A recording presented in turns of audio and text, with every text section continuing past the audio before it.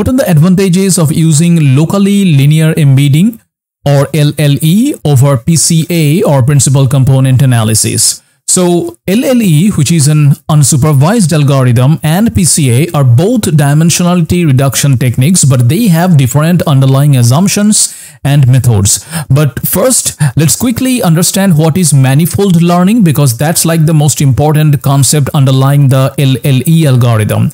So the manifold learning approach can be considered as the generalization or the update of the PCA so that it can be used for the reduction of the dimension of the data, which consists of a non-linear structure.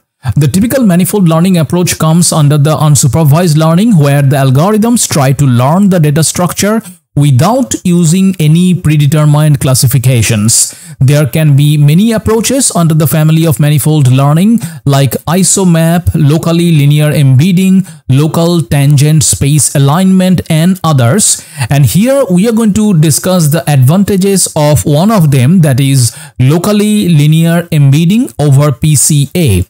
So the first point is about nonlinear dimensionality reduction. So LLE is a non-linear dimensionality reduction technique, while PCA is linear. This means that LLE can effectively capture the manifold structure of the data that lies in a non-linear surface, whereas PCA is limited to identifying the directions of maximum variance in the data. In cases where the data resides on a non-linear manifold, LLE can provide a more accurate representation of the data's intrinsic structure. An example of this is, consider a dataset containing points from a Swiss roll, which is a spiral-shaped manifold dataset. So LLE can unroll the Swiss roll and reveal the underlying two-dimensional structure, while PCA would fail to capture the spiral shape and instead focus on the direction of maximum variance. And the next point of advantages of LLE is about preserving local relationship. So LLE is designed to preserve the local relationships between data points, whereas PCA focuses on preserving the global structure of the data. As a result, LLE can better maintain the similarity between nearby points in the original high-dimensional space, where projecting them into a lower dimensional space. This property is particularly useful when dealing with data that exhibits local patterns or structure. An example, in image recognition task, LLE can be used to reduce the dimensionality of images while preserving the local pixel relationships, which might be crucial for distinguishing between different objects or classes. Then another point of advantages is a robustness to noises. So LLE is more robust to noise compared to PCA, as it considers local linear relationships between data points.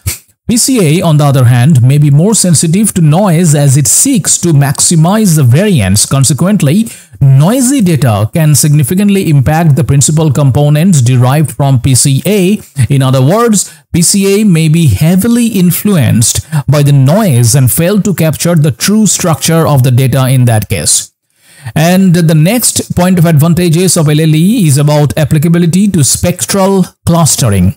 LLE can be employed as a pre-processing step for spectral clustering algorithms, which are based on the eigenvectors of the Laplacian matrix. LLE's ability to preserve local relationships in the data can improve the performance of spectral clustering by creating a better low-dimensional representation of the data.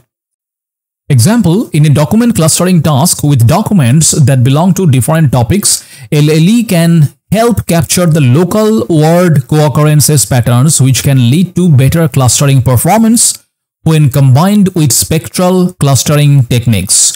So overall, in summary, LLE offers several advantages over PCA, particularly when dealing with nonlinear data, preserving local relationships and providing robustness to noise. However, it's essential to consider the specific problem and data characteristics when choosing between LLE and PCA or other dimensionality reduction techniques, just as you will do for any projects in data science.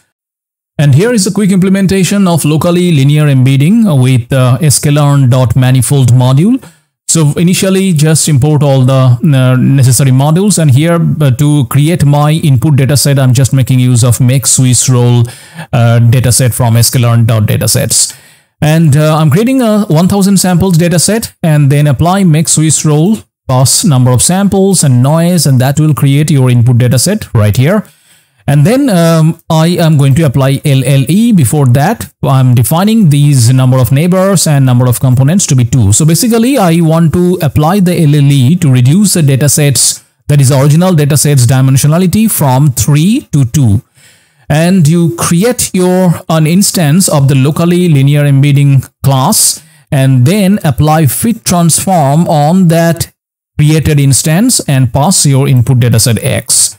Alright, and that will create your reduced dimensionality dataset XLLE. That's as easy as it is to apply LLE. And then in the rest of the code, I'm just pretty much plotting the original dataset and the LLE reduced dataset side by side to visualize the result.